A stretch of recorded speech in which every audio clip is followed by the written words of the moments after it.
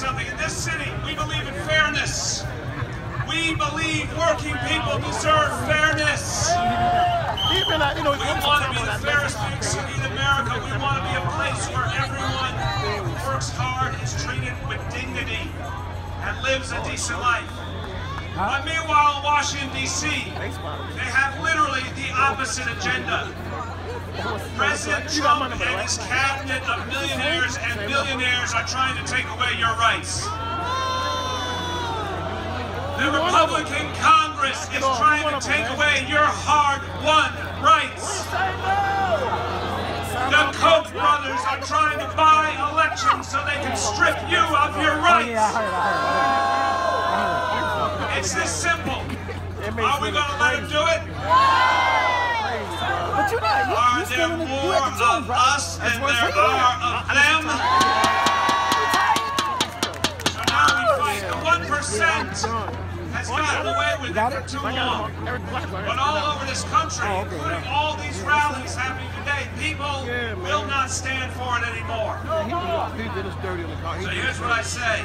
We are going to join in this effort to sway the Supreme Court. Now, I've got no illusions about the Supreme Court.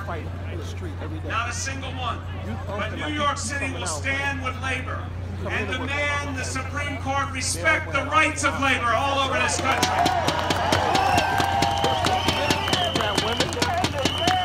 And if anyone asks you what has labor meant to New York City, we are a city today. We are the strongest we've ever been. We have the most jobs we've ever had. We are the safest in our entire history because of working men and women who made this city great. I don't want to be selfish. That's how I am now.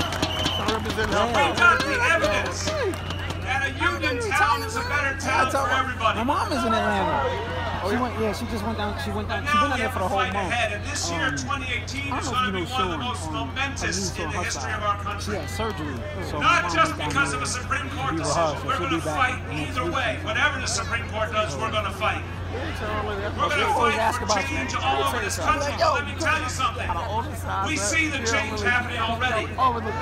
We saw it in Virginia.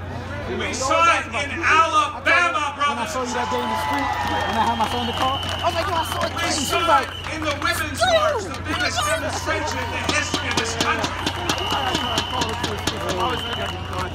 And if you want hope for the future, think about these high school students who are taking the lead in Florida and all over the country.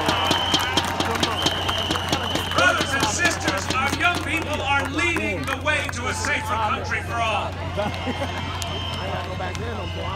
So, I want to say this to conclude. Yo, you know, Kay is the, well, you probably know because you've been touch with him through social media, but you know he's the assistant coach for the South. He's the assistant coach for the South. And, I want to tell the 1%. This is as good as it's going to get for you because now the people are taking back what's theirs. Basically, they're coaching the team. So now, tomorrow they got their playoff game in Cardinal Grow and the fairness that we want to build in this city, we're going to build all over this country because working men and women will demand it. I'm gonna try to make it up there because my oldest got something for track, but I'm going to say it really quick. First playoff game, he basically coaching the team. Nueva York. Nuestros sindicatos. Así que vamos a luchar para protegerlos. Nos vamos a permitir que nadie calle la voz de los trabajadores. No one will silence the voice of working men and women. Thank you, and God bless you all.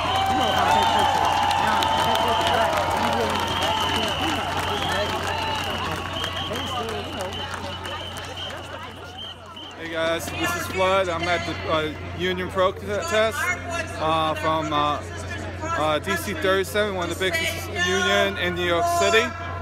And the mayor just spoke out.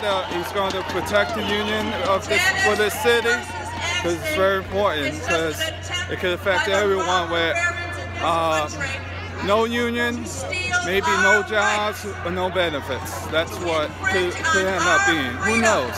There's a case called Janus versus AFSCME, okay? And where they decide where the union stays the way it is, or it's going to affect us, okay? I'm supporting it. All right, take care, guys.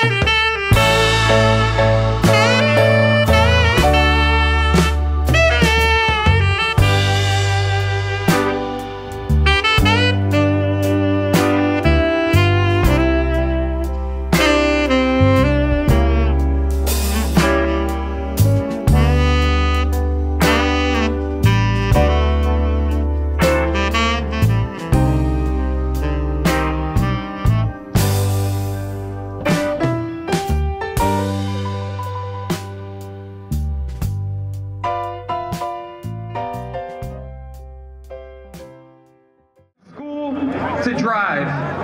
He didn't stop there. He continued his white supremacist agenda by ending temporary protected status for Haitians, El Salvadorians, and so many more. In total, he stripped away status from over 2 million people. Now, Trump and those who have bought him are going after worker rights.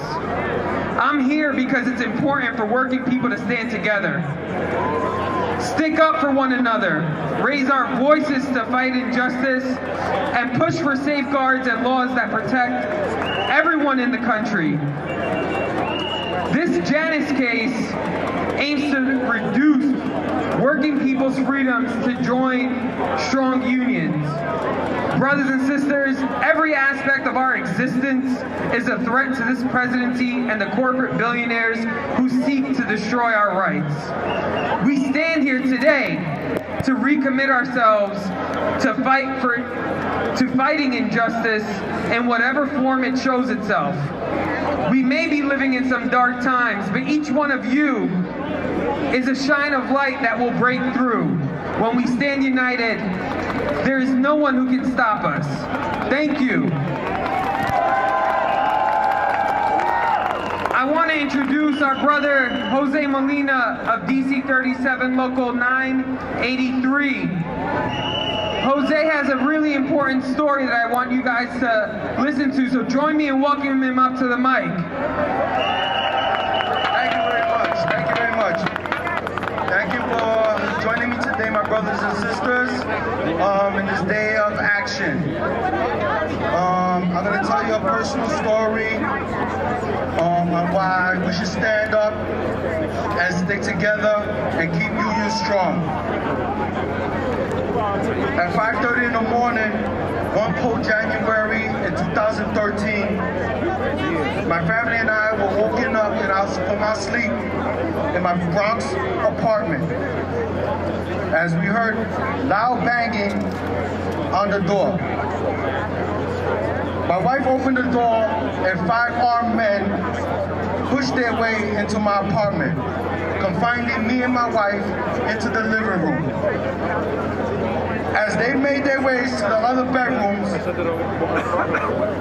causing loud commotion, going through my personal, as they searched through my personal belongings, they woke up and frightened my children, who at that time were the age of 11 and 9. My children began to cry as the strangers to them told them to stay where they were. Once I was handcuffed is when the strangers identified themselves as U.S. officers of the Immigration and Customs Enforcement, ICE, the very building right next to me. My family cried as I was taken away. For the past 5 years, my family and I have been living through a terrifying nightmare, as the government began deportation proceedings for a mistake I committed 20 years ago as a youth, and a mistake that I dearly paid for. I was brought over to the United States as an infant from Panama. New York is the only home I've ever known. I am a lawful permanent resident and a civil servant worker for the City of New York Parks and Recreation. I didn't know what I would do if I got deported. It would have broke up my family, which is my life, and destroyed me completely.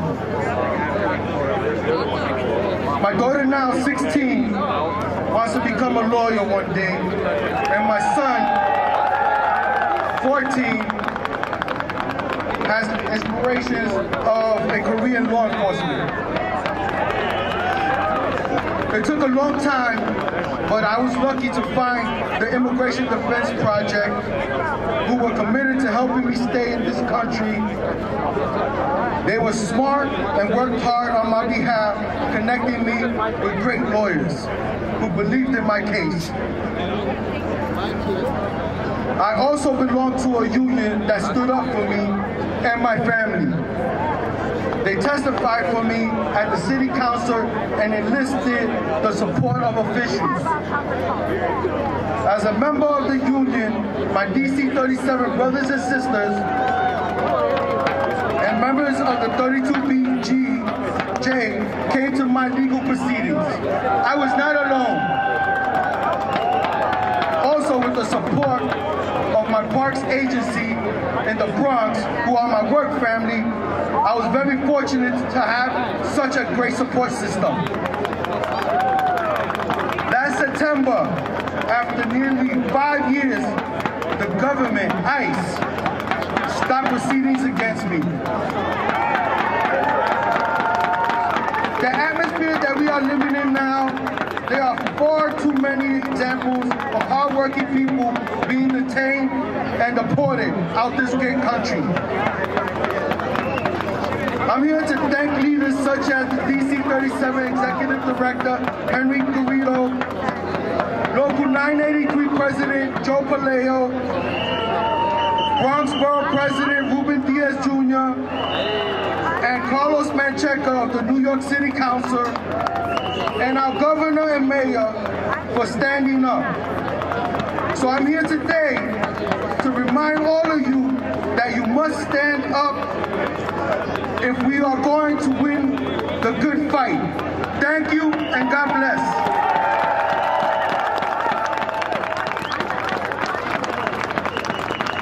And now, give a warm welcome to our final speaker today, Anthony Harmon, New York City Chapter Chair of the NAACP. A people united will never be defeated. A people united united will never be defeated. A people united will never be defeated. A people united will never be defeated. Good afternoon, brothers and sisters. My name is Anthony Harmon, and I'm president of the New York branch of the NAACP. And I just stopped by today just to remind you that we stand with you in your struggle. Labor rights are civil rights. Civil rights are labor rights. Dr. King told us that our lives begin to end the moment that we keep silent about the things that matter. The moment we keep silent about the things that matter. And what matters to us, brothers and sisters? Education, public safety, health, affordable housing, an honest day's pay for an honest day's work. Those are the things that matter to us. Those are the things that matter to us. We also want to recognize some of the elected officials that stopped by today who didn't get an opportunity to speak, but I just want to let you know who was in the house today. Eric Adams, Brooklyn Borough President, was here. Gail Brewer, Manhattan Borough President, was here. Nick Perry, Assemblyman, was here. Joanne Simon, Assemblywoman, was here. We also had some representatives from Beth. Wayne Spence was scheduled to speak, but a little under weather today and couldn't be here. But for all those people, all those members of Beth, your president sends his regards. Councilmember Donovan, Councilmember Levine, Councilmember Traeger, Senator Brian Benjamin, Senator Peralta, Senator Kavanaugh, Public Advocate Tish James, Controller Scott Stringer, Congresswoman Maloney, Tom DiNapoli, Senator Diane Savino. Those were our elected officials that joined with us today. Let's give a round of applause to all of them. They couldn't speak, but they wanted to let you know that they stopped by and they support us in the movement. Martin also reminded us that the same enemy that attacks labor is the same enemy that attacks our civil rights. And we need to be smart about it, and we need to always, as we say, follow the money. Follow the money, and you'll see that that same enemy is not only an enemy to labor, but also an enemy to the civil rights movement. And that's why we're here to tell you, union busting is disgusting. What's disgusting? Union busting! Union busting is disgusting. What's disgusting? Union busting! Union busting is disgusting. What's disgusting? Union busting! Brothers and sisters, when I say union, you say strong. Union! Union! Union!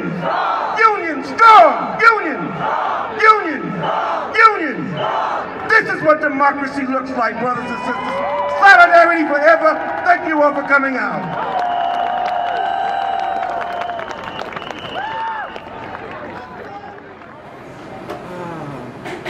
So much for protesting today. I'm at Starbucks, just relaxing right now, and you know, there's a lot of people. I appreciate the debate that everybody came out. You know, I'm glad I participated with my free time to you know, be part of this rally. This is important. If the union goes, everybody could be affected as well. So it's important that everybody stick together. And I heard that there's about 40,000 members in the union, if I heard it right, and I heard it correctly, you know, as far as within this state. I can't believe, you know, a dumb millionaire gives him about $80 million in raises. And he's a top executive for a cable company. And then there are people who are on strike for 11 months, who need money, who need food, who needs to take care of their family, things like that.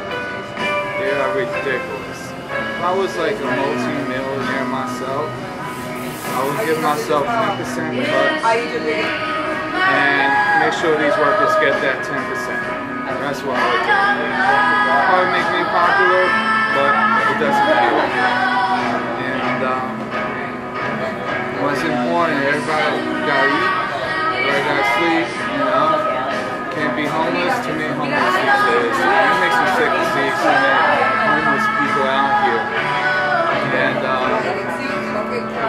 you know, it's very heartbreaking. I can't give my whole paycheck to these people because it's not easy to deal with, you know. So, you know, once in a while give us some change here and there, but I can't do it every day. I gotta eat too. I gotta sleep as well. You know. As you can see, I have this union hat, DC-37, that was given by my union people to come to the rally, put this hat and a button, which I did not put on, you know, that says DC-37. And took plenty of photographs, took some videos. Very surprised to see the NAACP member came over to speak at the rally. There were some politicians who could not make it for some reason. One of them was under the weather. I understand it. We had crazy weather, being warm and cold.